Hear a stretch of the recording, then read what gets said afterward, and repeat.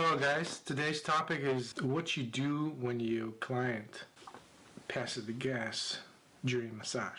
If you've been a massage therapist for a long time, you probably had that experience a lot because mostly people after 40, they kind of have tendency to flatulence, and pass the gas, especially during massage, because massage it actually stimulates the parasympathetic nerve system, which stimulates peristalsis of the intestines, and at that time, you pass the gas. I personally had a lot of experiences with that, and it's very unpleasant situation, because even for client, because he feels or she feels very uncomfortable.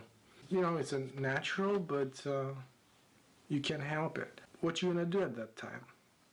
Well, first of all, I have to say that people who are above 40, and then especially the peak of this occurrence is like age of 60 to 70.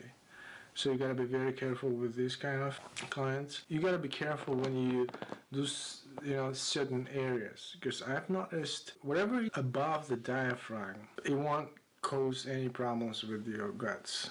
So you can surely do whatever you want, whatever is above the diaphragm.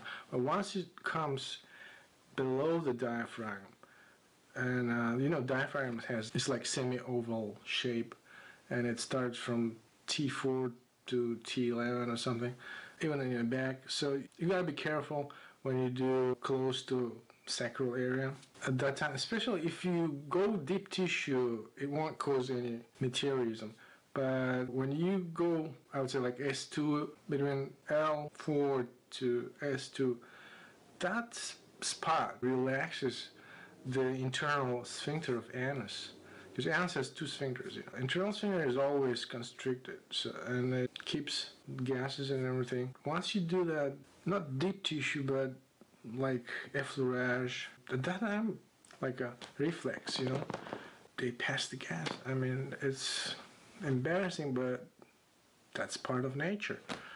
As I say, I have so many experiences, and it's because they smell sometimes very bad. I was thinking, how can I actually get rid of these situations? And the only reason you don't want that to happen is that bad smell. So it's actually puts you in uncomfortable situation and client, because it's kind of out of nothing. You can have a little friction between your client and yourself. So at that time, you don't have to freak out when you hear something, and you just get relaxed, and always you have to keep in your room a candle. The candle is the remedy.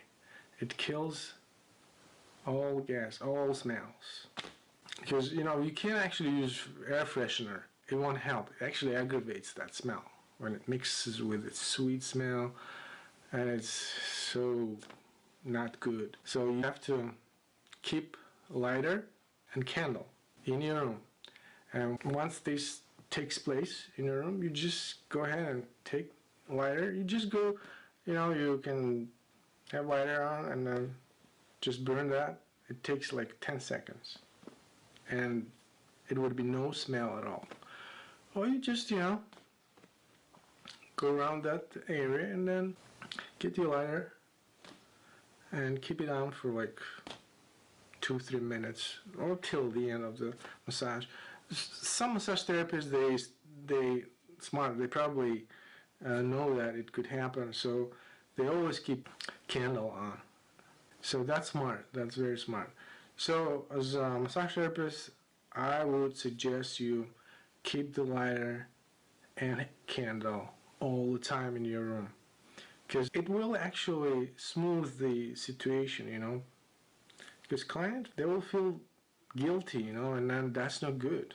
That's not good, because they will kind of try to avoid you, meeting you and everything. So that's a good tip. So keep the candle and lighter in your room all the time. Okay, well, thanks for watching, and if you have any questions, please comment.